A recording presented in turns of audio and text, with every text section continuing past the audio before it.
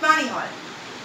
Today we start with new lesson. Lesson 3. Our changing earth. Lesson 3. Our changing earth. First of all, we start with lithosphere plates. Lithosphere plates. What are lithosphere plates? What are lithospheric plates? Lithosphere is broken into number of plates. Lithosphere is broken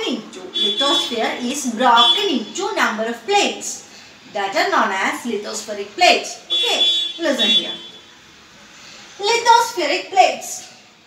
Lithosphere is broken into number of plates that is also known as lithospheric plates. Lithosphere is broken into number of plates that is known as lithospheric plates.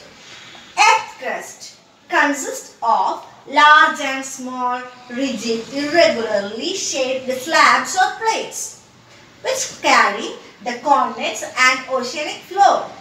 It is defined as lithospheric plates. Okay, listen, I repeat. Lithosphere is broken into number of plates that are known as lithospheric plates.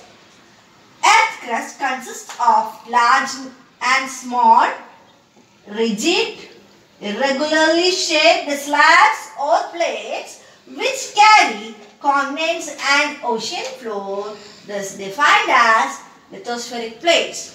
Okay, you will be surprised to know that these plates move around very slowly. You will be surprised to know that these plates move around very slowly, just a few millimeters each year. Just a few millimeters each year. This is because of the movement of the molten magma inside the earth. This is because of the movement of the molten magma inside the earth. The movement of these plates causes changes on the earth's surface. The movement of these plates causes changes on the earth's surface. Okay. Then, earth movements. This type of earth movements. Earth movements can be defined into two. Earth movements can be defined into two, endogenic and exogenic. Earth movements can be defined into two, endogenic and exogenic. Here, earth movements can be defined into endogenic forces and exogenic forces. Earth movements can be divided on the basis of the forces. Earth movements can be divided on the basis of the forces. So we can divide as endogenic forces, exogenic forces. Endogenic forces act in the interior of Earth. Endogenic forces act in the interior of Earth. Then exogenic forces is works on the surface of Earth. Endogenic forces act in the interior of Earth. Exogenic forces works on the surface of Earth. You get it? The endogenic forces are divided into sudden movements, sudden forces and diastrophic forces. Sudden forces and diastrophic forces. Listen here. Endogenic forces can be classified into sudden forces and diastrophic forces. Diastrophic forces is also known as slow movements. Slow forces. Okay. Diastrophic forces are also known as slow. Then, sudden forces are earthquake, volcano, landslides. Earthquake, volcano and landslides. Then, diastrophic forces or slow movements are building mountains. Exogenic forces are erosional and depositional movements. Exogenic forces are erosional and depositional movements that occur on river, wind, sea waves and glaciers. Exogenic forces are erosional and depositional movements that occur on river, wind, sea waves and glaciers.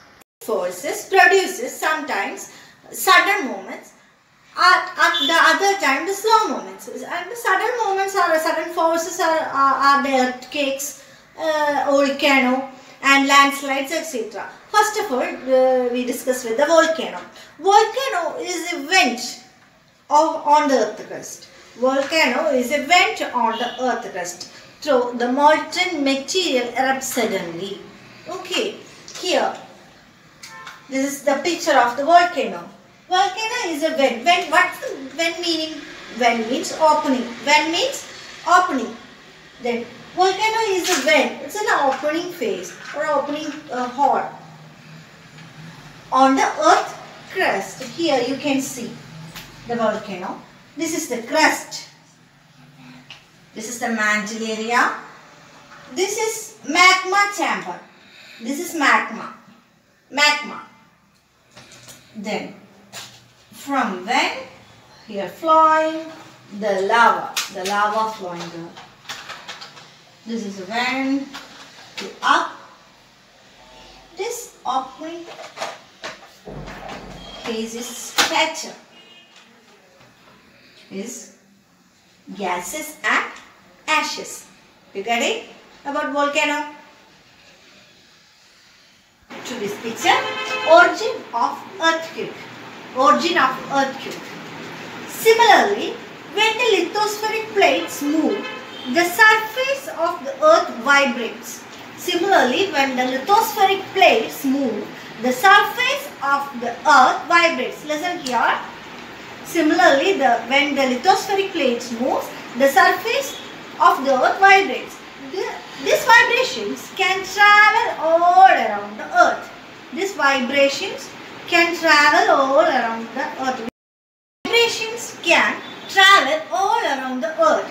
These vibrations are called earthquake. These vibrations are called earthquake. Okay, I repeat. Similarly, when the lithospheric plates move, the surface of the earth vibrates. The vibrations can travel all around the earth. These vibrations are called earthquake. The place in the crust where the movement starts.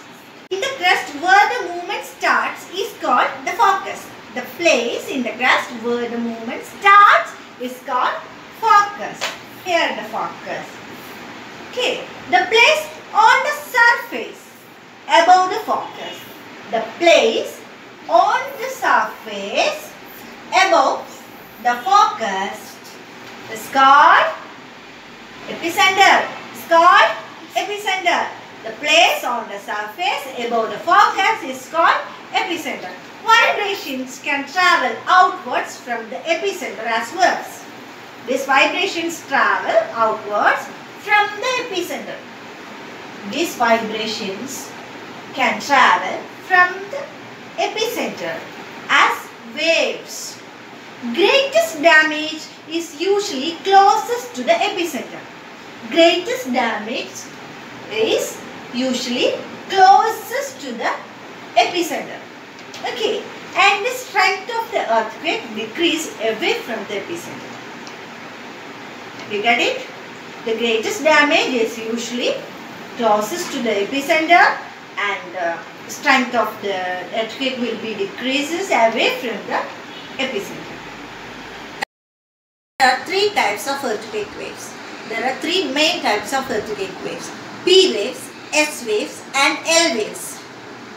P waves, S waves and L waves. P waves are longitudinal waves. P waves are longitudinal waves.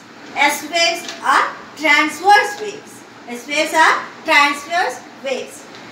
L waves are surface waves. L waves are surface waves. An earthquake is measured with a machine called seismograph. Seismograph is a machine used to measure the earthquake. Do you get it? Listen here. Seismograph is a machine that used to measure the earthquake. But the magnitude of the earthquake will measure on the Richter scale. The magnitude of the earthquake is measured on the Richter scale. So, Richter scale and seismograph is also used to measure the earthquake. Then, an earthquake of 2.0 or less can be felt only little. An earthquake of 2.0 or less can be felt on a little. An earthquake of 2.0 or less felt on a little, but it over 5.0 that will damage from falling things. That will damage from things falling. Even an earthquake of 6.0 or higher, even an earthquake of 6.0 or higher that may be measured on the seismograph will be very strong earthquake. When it is 7.0, it classified as major. It classified as major earthquake. Preparedness. Where to take shelter during an earthquake? Safe spots are under a kitchen counter, table or desk, against an inside corner or wall. Safe spots are under a kitchen counter, table or desk, against an inside corner or wall. Stay away from fireplaces, areas around chimneys, windows that shatter including mirrors and picture frames. Stay away from fireplaces, areas around chimneys, windows that shatter including mirrors and picture frames. Be prepared. Spread awareness amongst your friends and family members and face any disaster confidently. Bye.